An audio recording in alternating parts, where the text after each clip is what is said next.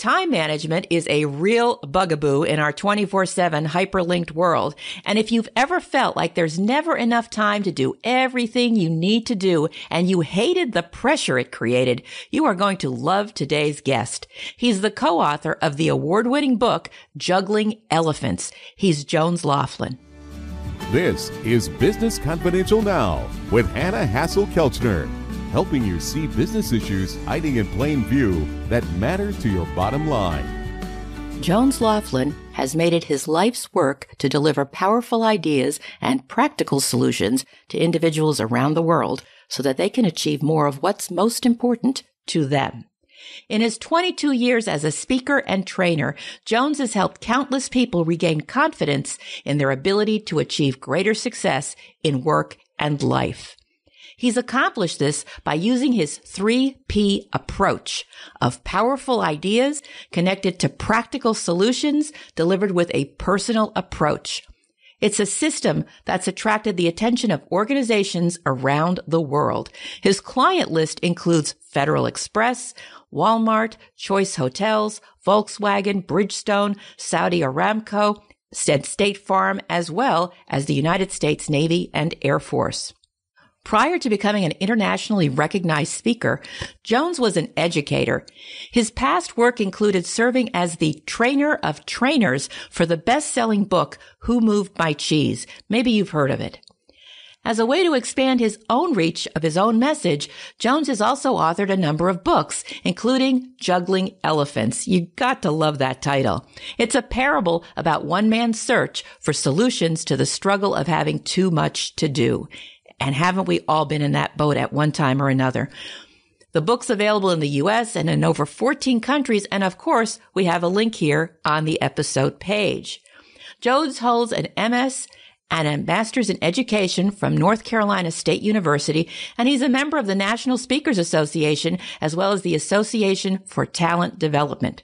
Plus, he's active in his community. As a matter of fact, it's because of his commitment to improving the lives of others that Jones has been awarded the Distinguished Service Award by the Charlotte JCs. I'm hopeful he can improve our lives as well today with his tips and insights about time management. So let's bring him on now. Welcome to Business Confidential Now, Jones.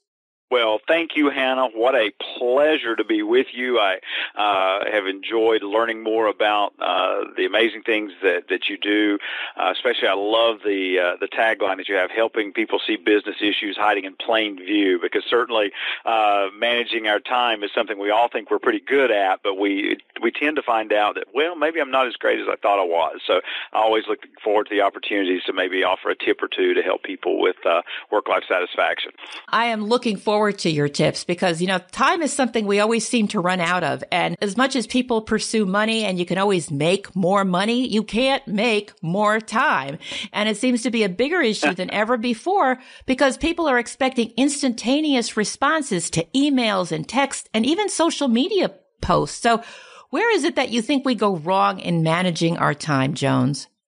Well, you just hit on one, Hannah, that I think is so common in today's world, and that is technology. Now, I am certainly not one of those individuals who believes that technology is evil.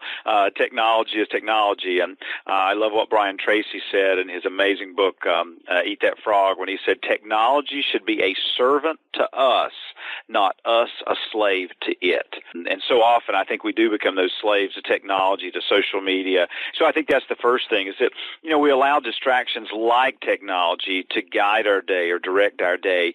How many of us have started our day and we say, well, before I really get started on my first big thing today, I just need to check my email real quickly. And then 2 hours later we're going, oh, wait a minute. I want to do something besides keep my head in my email all day. So I think technology is one thing. A second one is we don't set limits. You said at the beginning, we can't create more time, but we sometimes live and work as if we have unlimited time, and so we don't prioritize. We don't try to find the most efficient way to do something. And because of that, we're constantly running out of time or finding that our time is scattered across so many different things that we're not doing anything well. And the third one, among many, but I think that the third one I see so often is that we tend to work from a task list. list instead of really focusing on our calendar and scheduling our events and activities on our calendar. And because of that, when we look at that task list, our mind plays tricks on us. We could talk about that a little bit later, but our mind plays tricks on us and doesn't really want us to work on some of what's most important. It'll certainly want us to work on the urgent, but it won't encourage us to work on those complex tasks and activities that would really help us get the results we want. It's so easy to procrastinate. And especially if something is complex, as you say, there's a tendency to put it off. I'll get to that. I want to do this first because this way I can check a few more things off my list, have a feeling of accomplishment, even though it's not necessarily the big ticket item.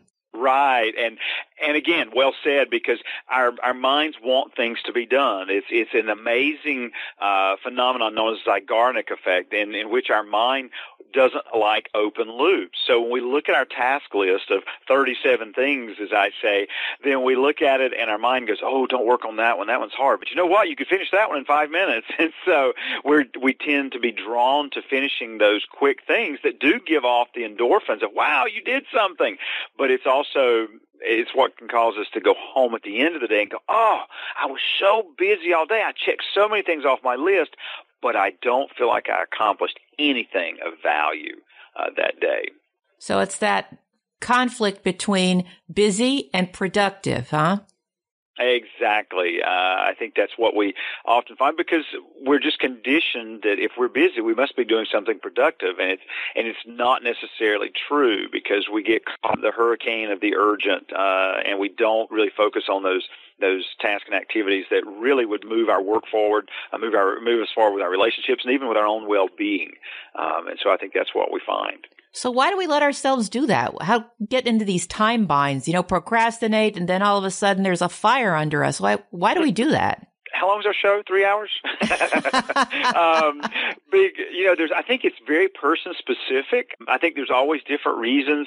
In fact, I have a slide I use in one of my training programs on time management, and it's got I think there's 20 things listed up there, and some people say, "Oh, I see what's causing mine. It's perfectionism or it's procrastination." And somebody else say, "Hey, I need the whole list. All 20 of them are the ones that are getting me in a bind." But I think it comes down to things like, for some people, they have a disease to please. They want to please everyone else, and they want to take care of everyone else's needs, and so they don't tend to focus on what their needs are. For some people, they do want it all. They don't like the idea that they can't get it all done, so they try to, cram as much as possible into a day, and so they just don't think about the quality of what they're getting done. They're just focused on the quantity side. So I think it is very person specific, and I think asking that question is a start to improvement. When you started thinking you can get it all done, it's like juggling elephants. You've got all these things that you're physically, mentally, and emotionally trying to process, and it gets overwhelming to you, and then you tend to just say, you know what? I've got 80 things I really ought to get done today. If I work really hard, I'll get 5 done. Whoopee! Now I've still got 75. And so we just get overwhelmed, and we just start grabbing the first thing we can get done and hope that it all works out. And that's just not an effective strategy when it comes to managing your time. And especially when you have interruptions. How do you suggest we handle those? Well, I think it depends on what the interruption is. First of all, if the interruption is electronic, we certainly have a great deal of control over electronic interruptions. We can turn off those notifications. We can turn off the beeps and the chirps and the red buttons or the red things that show up on our screen, whether it be a tablet or a phone. We can move our phone or our tablet, our electronic devices out of eyesight so we can't see them. So I think if it's electronic, there's some, pretty strong opportunities to make some improvements. And sometimes in conversation with people, I'll say, how many times a day you check your email? And somebody will say, well, I check my email every 15 minutes or every 30 minutes. I go, why? Well, my boss expects me to. I'm like, okay. If you're in customer service or you're in some area where, yes, there's information coming at you very quickly that if you don't process it, there could be a major consequence, that's one thing. But many times we use email as a procrastination technique. Our mind gets really deep into something, and all of a sudden we go, oh, wait a minute. This is hard. Okay, I'm going to go do something easy. So I'm going to go check my email. So sometimes it's just being cognizant of paying attention to those distractions. ironic. If they're people distractions, then I think it's a different situation. I think in those situations, we've got to look at it. Why is that person interrupting me? We've got to start keeping a distractions log. In fact, I encourage people to do that, to keep a distractions log for one day or especially for 1 week, but even just for one day. What is it that consistently takes you away from focusing on your most important task? And once you start identifying that, if it's a person or persons, you might say, okay, do they have incomplete information? Do they need me to help them have greater confidence? Do I need to be less available? I encourage some people, if you really want to get a high mental activity done, is get out of your work area. Go somewhere else. Ask if you can actually, come into work later that day instead of earlier, so you minimize those distractions. So I think it starts with, what opportunity do I have to control or influence how much I'm going to be distracted by this person or electronics, whatever, and then taking whatever action you can. Well, what about some of the listeners that are saying to themselves, well, I just can't. I can't. What mindset change do they need to go through? What kick in the pants in order to wake up and say, yes, you can? Sure. The first one, and I think this is the biggest one for many of us, and myself. Please understand, Hannah, I am my own lifelong project in time management. I certainly don't have it all together. One of them is we just can't get it all done. There are some things that we're going to have to say, not going to happen, or not going to happen now. It's going to happen later. A classic case of that is that if you were to come to my home in North Carolina right now, my lawn looks awful. There's all kinds of weeds and different things there. And what's ironic about that is that I'm a former horticulture teacher. I used to teach people how to have these lush green lawns and how to have beautiful flower beds and those things. And my friends will kind of joke with me sometimes, say, Jones, didn't you used to be a horticulture teacher? And I'm like, yes. So why does your yard look so bad? I'm like, well, I'm growing kids right now. I'll grow grass later. And so the whole idea there, and that was one of those moments when I'm not normally witty, but I got it together, is that we have to make decisions about what's most important now. What do we not have the opportunity to do in the future that we need to focus on now? And certainly for me, part of my values is that I want to be a good dad. I want to, spend as much time with my children as possible. So that means I'm going to have to make some decisions. You know what? I'm not going to spend a lot of time managing my lawn or working in my flower beds and those things.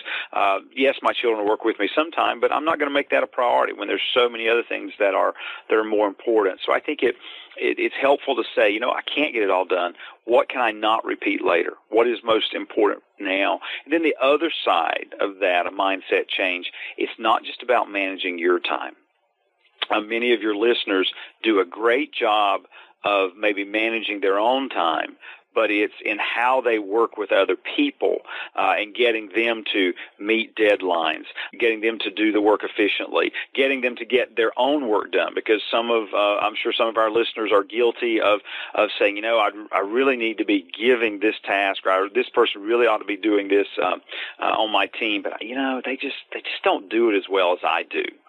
Or the last time I gave it to them, they didn't do so well with it, so I'll just do it this time. And when we start having that mindset, then we start taking on more and more, and then we get behind in what's important to us because we won't look at it, okay, how do I help someone else be more efficient or effective? And in essence, managing their time and not only our own. Okay, so ability to delegate is certainly part of the time management issue in putting more and more on our own plate. I understand that. But what about those situations where you can't delegate, but you don't want to destroy a relationship? Any tips for how to say no tactfully or later tactfully? That doesn't sound like a Dilbert cartoon. It's the most asked question in one of my time management sessions, where I will I'll put up a slide and it'll have all kinds of different time management challenges, and I'll say, okay, if there's one time management challenge you'd like to get an answer to before we leave today, what is it? And number one answer, how do I say no? and so I think there's two things. One is a short answer, and the other one takes a couple minutes, or not, but about 90 seconds to unfold. The first one is, most people can't say no, but it's just not in our DNA. So maybe you need to condition the yes. give a condition under which you can say yes. And so what I sometimes say is that word that comes after the yes that's most important. Yes, I can do that if you help me with this. Or, yes, I can do this if you take that off my plate. Yes, I can help you with that when I finish with this. Yes, I can help you with that this time. And could we have a conversation about how to keep it from becoming a crisis next time? So conditioning the yes, making it a smaller ask on you, I think is an important part of the process. The second solution that I find works for a lot of people is a technique called the CARD technique, C-A-R-D. And very quickly, the C is communicate. When someone asks you to add something to your plate, to take on another elephant, is what we would say in our world, is communicate your current work or life load. And that's not a whining, that's not a griping, that's helping them understand, hey, my plate is already full, and I want you to understand that. So I'm not saying I'm not going to take this on, but I just want you to kind of know what's going on in my world, because that leads us to the A, ask for help, especially if it's your supervisor or manager or even a peer at work. Say, okay, with all I have going on now, help me understand where this fits. That's the A. That's the ask for help. The R is request resources. If you're going to have to take on all or part of this assignment, ask for a resource of time, of getting someone to help you, a space, but ask for some resources that'll make this ask on your time and energy smaller. And then D is simply determine the level of completion. What is it that they're asking you? What does the finished product look like? When you have successfully completed this task, what do they expect? Is it a spreadsheet, or is it just a simple document with, half a page of information? Make sure you're clear about what they're asking for before you start on the task, because we've all had the situations where we've created something and someone says, oh, wow, that's a lot more than I'd expect. I spent 3 extra hours working on it. You're going, oh, if only I had asked first about what they specifically were looking for, I could have saved myself a lot of time. So I think those are a couple ways we can help make those asks a little smaller and keep some time in our schedule for those other things that are important. I love those tips. When you read these articles about time management, and maybe it's just because the sources they're in, it's like about 800 words, boom, boom, boom. But so often it starts off with prioritize, which sounds really great. They just don't tell you how to do it. And when you're stuck in the middle, because after all, you're stuck, which is why you feel like you're juggling elephants, they all seem equally important. Any suggestions on how to separate and sort it out in a way that makes sense? In my book that I co-authored with Todd Music called Getting to It, it being your most important things, we talk about the need to prioritize. And there's several techniques that one can use. One of them is try to narrow your your top priorities down to maybe 2 or 3. When people say that they have, 8 or 10 priorities, nothing, like you said, nothing's a priority. They're trying to spread themselves too thin across all of them. But ask yourself, if I only got 3 things done today that would best move my work forward, my team forward, what would those three things be? That's one way, is just really limit the number of things that you call a priority, no more than 2 or 3 per day. Another technique is to say, what is that task, or what are a couple of those tasks that when I go home tonight and I put my head down on my pillow, I'll go, wow, I feel like I really accomplished something of value today. What would those 2 or 3 things be? So I think that's another technique. Something else that you might do is use a filter. Use a filter of, okay, if I'm trying to prioritize, I'm going to prioritize by deadlines. I'm going to prioritize by window of opportunity, or I'm going to prioritize by who am I holding up the most, or, what's the greatest consequence if I don't undertake a task. So find some kind of filter to help you kind of, as you said, sort through it and figure out what rises to the top that needs to be completed. I think those are a couple ways we can begin to get a better handle on what really needs to be done. Very helpful. Thank you. Now, this title, Juggling Elephants, it makes me giggle. It really does. How did you come up with that?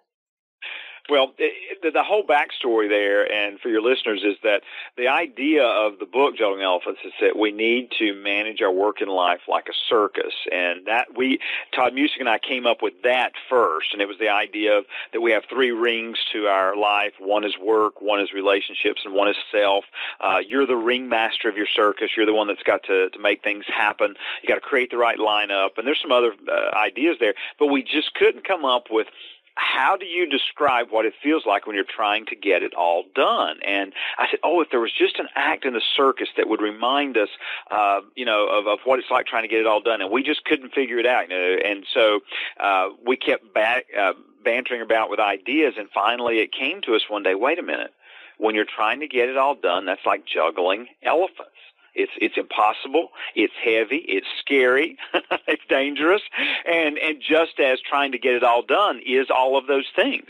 And so that's where the title Juggling Elephants came from for the book. Well, I think it's wonderful because when you feel like you've got too much to do and not enough time, it's emotionally crushing. And that's certainly what happens if you drop one of those balls. Exactly. Now, if someone were to read your book, what would be the one thing you'd want them to take away from it? Oh, thank you. That's a difficult one. I think for me personally, if someone came up to me and said, Jones, I read your book, and what really gets me excited is when they come up and they say, I understand my life is about more than work. That would be one of the things that would probably get me really excited, because I think that's a first step sometime for many of us managing our time better, is that it's not just about time, it's about energy. And while all of us completely love what we do at work, and we get all of our positive energy from work, our other two areas of our life, our relationships with our partner, spouse, family, friends, community, and ourself, our personal well-being, they are so critical if we're going to be able to be effective at our work task and to be able to focus on those high priority tasks that we've talked about today. And so I just think it's critical to understand there's more to your life than just work. And you got to take care of all three areas of your life if you want to be successful in any one of them. Joan, some of our listeners are entrepreneurs and some are even in startup mode. And being in a startup is just totally, totally consuming.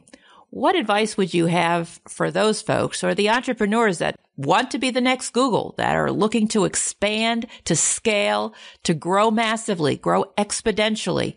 What advice would you have for them with regard to time management? First of all, congratulations to them. We certainly need more individuals like that who are willing to step out and take risk. The first advice I would have to them is that to understand that any one moment their life is not going to be balanced. We use the phrase a lot, work-life balance, but entrepreneurs certainly teach us very quickly that, there's going to be a period of imbalance. When you're in startup mode, you may be working 18-hour days and spending, very little time taking care of yourself or your family. And that's okay for a short period of time, but then you need to begin as that window of opportunity on something you've created, when you can take a breath, and you've got to start making your family and your own well-being a higher priority and take care of those kinds of things. So it's okay to be unbalanced for a short period of time, but not for a long period of time. The second thing is manage the minutes as effectively as you manage the hours. Entrepreneurs know they have to spend lots of time focusing on growing their business, but sometimes it's those minutes. If they could find 10 minutes in their day or 15 minutes in their day, and by doing something more efficiently or delegating something to someone else, whether that be through outsourcing or finding some other source to take something off their plate, I think it's very critical to say, okay, how could I work less on this? How could I find 10 minutes or 15 minutes? And then knowing what you would do with that time that would help you be more effective as an individual. And then finally, I think you've always got to name your elephants. I think you've always got to be saying to yourself, what's heavy to me right now? I love your phrase a moment ago, emotionally crushing. I think it's important, especially for entrepreneurs, to be saying, okay, what's so heavy to you right now? What's so heavy to you that you can't focus on, what you really want to be working on in your business, and what steps can you take to make that elephant smaller? And it includes some of the things we've talked about today. Very good. But I can still hear some of these listeners through the airwaves here saying, but I just can't. They're maybe working in a culture, or they're just so personally driven that they're constantly in hyperdrive. Is there one tiny little thing they could start doing today to start feeling more in control and just ease the burden a little bit? Is there one suggestion you could make? We'll get to easing the burden in a moment. The first question I would ask that group, and it's a very simple question, and it's this: in your struggle to get it all done, what's not getting done? In your struggle to get it all done, what's not getting done? Many people who are so driven falsely believe they are getting most things done, but there's something that's not happening, or there's something not happening well, and you struggle to get it all done. What's not getting done or getting done well? I think they've got to find some pain. Okay, what is the pain? You say you're not getting everything done. Well, what's not getting done? And so once you begin to answer those questions, then you can begin to decide, well, is that really something important to be done, or is that just a personal preference? Is it because of my perfectionist tendencies? What is it that's not getting done? And does it really matter based on what I believe is important for me? As far as a small tip to help ease the burden, and I do this in my time management training sessions with individuals, and I force them to give an answer to everybody at their table or who's sitting beside them. Think of something that you know you need to delegate, transfer, automate, or drop that would save you 10 minutes a day or 30 minutes a week. Something you need to delegate, transfer, automate, or drop that would save you 10 minutes a day or 30 minutes a week. And when I say automate, what's something that you could mentally put on autopilot so that it would create some more space for you? A terribly small example, but I think this is important, is having the same thing for breakfast every day. If you want to get creative with breakfast, do it on the weekends, or do it when you're not, on a day when you're not working. But have the same thing for breakfast every day. Limit your wardrobe so you don't stand there going, what am I going to wear today? What did I wear 2 weeks ago? What are those small choices that you can make that will mentally free up some space for you to begin to think more strategically and not using that mental energy for things that are just not important? If your family struggles to, if you're one of those people who has a family at home and every time you leave work you're going, what are we going to do for dinner tonight? Take the time on the weekend to schedule what you're going to have, for mealtime during the whole week, so that you don't have to leave work and go, you can leave work and go, oh, wow, I know what we're doing this evening. But look at ways to automate some things in your life so you don't have to think about them, so you can use that mental, emotional energy for those more important things that you're trying to accomplish. So those would be some of the places I would encourage those very driven people to start. Terrific. That's something we could start doing right away. So thank you for that. And thank you for these other powerful tips. I think they're really valuable, and hopefully people will be able to start implementing it and make their life a little bit better. But I'm curious about the people or things that have made your life a little bit better. Can you share an influencer with us? Absolutely. When I hear that question, I think of an individual by the name of Dr. Richard Swenson. He wrote a book called Margin, Margin, and that book was just incredible. I mean, it completely changed my thinking about how I look at life, because the whole idea is that we all need margin in our lives. We need room for the unexpected things. And if you think about those unexpected things, what are those things you can't schedule? Well, you can't schedule, sickness. You can't schedule when a coworker really needs your full attention because they're struggling with something. You can't schedule, your daughter or your son wants to talk to you or wants you to be available to them to play with them or do something with them. You can't. There's so many things that are not schedulable, and if we have our lives so full of activity, we're not available for those things that just kind of pop up or spontaneous. And so it just radically changed my beliefs about how we should look at life. Not that we shouldn't work hard and be goal-oriented, but that we have to be careful filling every moment with activity because we don't leave room for those amazing, important things that just kind of show up on this journey. So that would be the one for me, Hannah. Thank you, Jones. I appreciate your time and the important work you do in helping people improve their time management skills. And if you're listening and would like more information about Jones Loflin or his book, Juggling Elephants, that information, as well as a transcript of this interview, can be found in the show notes at businessconfidentialradio.com. Thanks so much for listening. Be sure to tell your friends about the show and leave a positive review. We'll be back next Thursday with another episode of Business Confidential Now. So until then, have a great day and an even better tomorrow.